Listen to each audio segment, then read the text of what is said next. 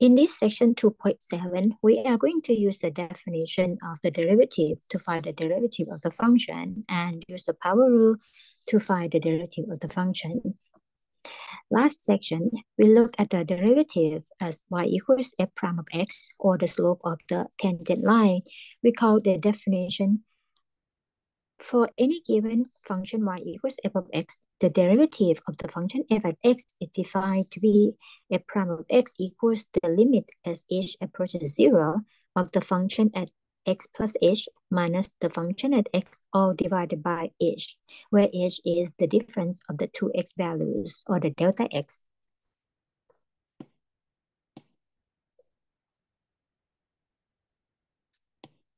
If f prime of x exists, or another way, if the two-sided limit of the different quotient exists, then f is said to be differentiable at x.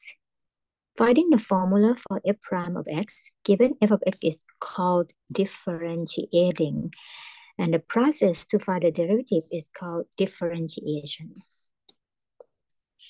We can also use the notation f prime of x dy by dx y prime, or just f prime, to denote the derivative of the function f of x.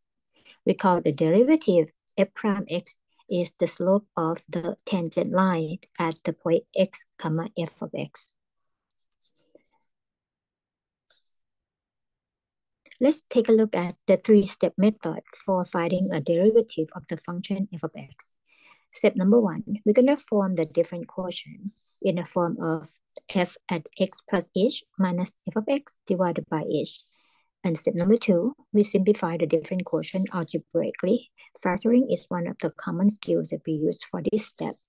The last step, we're going to calculate the two-sided limit, or the limit as h approaches 0 of this different quotient that we form in the step number 1, if it exists. For an example, we're going to use the definition of the derivative, or the three-step method, to find the derivative of f prime of x for the function f of x equals x squared. Step number 1, we're going to form the different quotient. Step number 1, we're going to need the f at x, which is x squared. We're going to need f at x plus h, which is x plus h quantity square.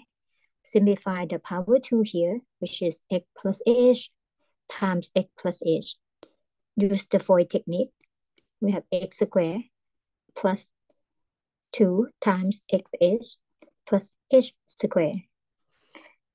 The different quotient, f of x plus h minus f of x divided by h, is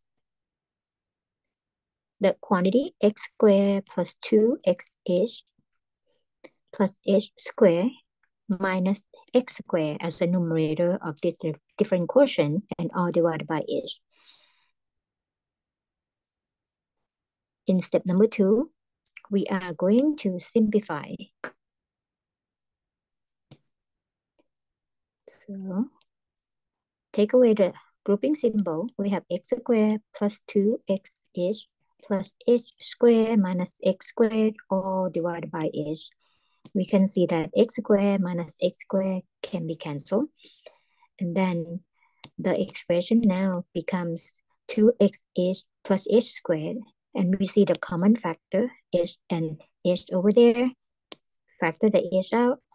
We have h times 2x plus h, all divided by h. And then we can reduce the h and h factor from the numerator and denominator. After simplify completely, we will have the expression for the different quotient as 2x plus h.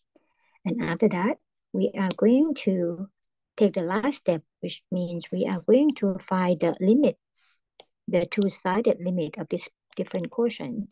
So the limit h approaches 0 of the different quotient x plus h minus f of x, all divided by h, is the same as the limit of the simplified expression that we got from step number 2 as h approaches 0. The 2x plus h is the polynomial function. So we just replace the h value as the way that we find the function value for the polynomial function.